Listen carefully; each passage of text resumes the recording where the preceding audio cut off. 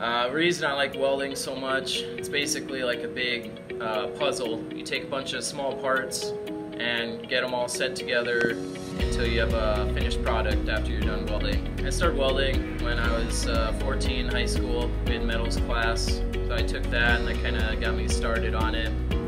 After high school, I went and worked at another shop here in town when I was 18 until I was about 20, and then took time off and went and did other stuff for 3-4 years, and now I've been here at Kolberg's for 3 years welding. After I started here, I went to the RTEC and got AWS certified in welding, and I've done some certifications here as well.